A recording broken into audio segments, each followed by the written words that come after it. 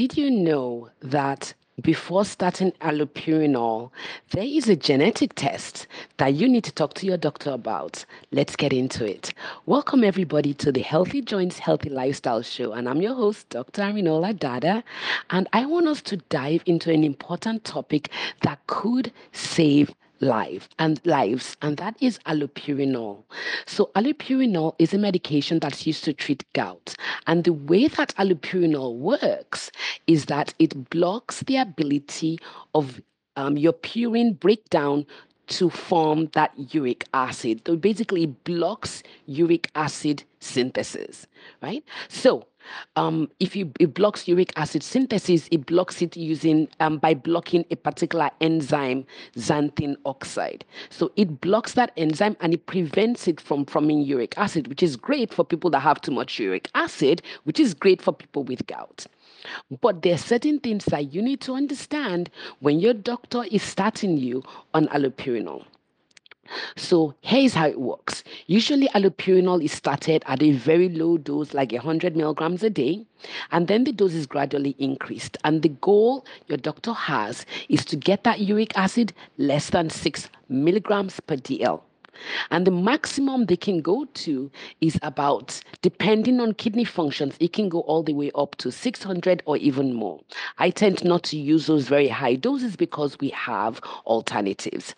Now, the HLA-B 5801, that is a genetic marker that has been identified, and once your doctor tests it, it determines if you are at risk for having a severe reaction to allopurinol.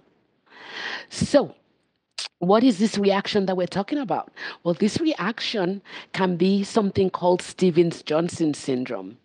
And for those people not in the in the medical field, it's actually a very severe reaction that basically is almost like a burn on your skin. And so it's one of the most severe reactions that people can have when they're taking allopurinol. And it's been found that anybody who carries this gene called HLA-B 5801, it has been strongly linked to the development of these serious side effects.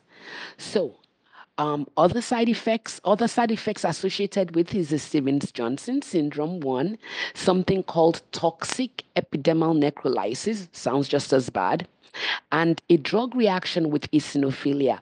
All of these allergic reactions usually manifest on your skin. And so we can have peeling of the skin, basically like a burn. So all these hypersensitivity reactions to allopurinol can be identified if you're at risk for them.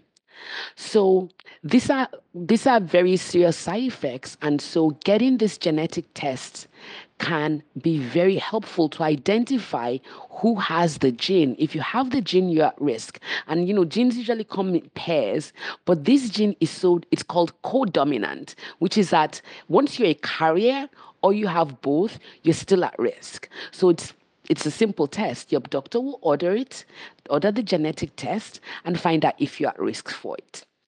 There are certain people that are higher risk, certain cultures or certain populations that are higher risk for having this gene, and so probably should be tested in most of these people. So I'm going to tell you who these are.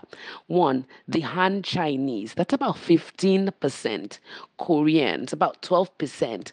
Thai, people from a Thai heritage, African Americans or blacks, period, are the highest risk people.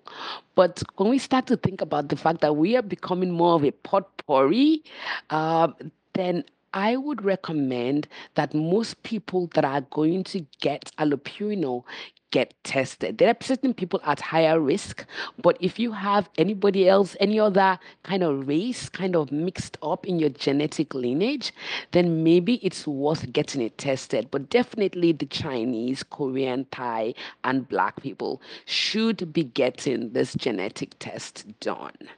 And just because the reactions can be so severe and one test can get it done. So what does American College of Rheumatology have to say? They're like, get the test done before starting allopurinol in Asian people or Black people, pretty much. Okay.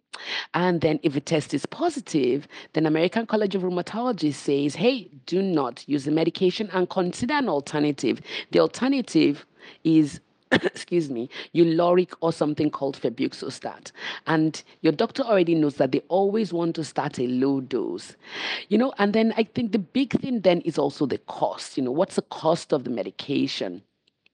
In the United States, most of it gets covered by your insurance, but if not, then some people say, well, if you're at a higher ethnicity risk, then maybe maybe there's more of a cost benefit, but I think because the risk of the reaction is so high, I think it makes sense to get this genetic test. So the test is called an HLA-B 5801. And you should talk to your doctor about getting this before starting allopurinol. So I hope this video is helpful. Like it, share it, give it a thumbs up, and I hope to see you next visit. Oh, by the way, we are going to add a downloadable checklist at the bottom, at the end of this episode, so that you can download it and use it when you're talking to your doctor. I hope this is helpful, everybody. Take care and see you next time.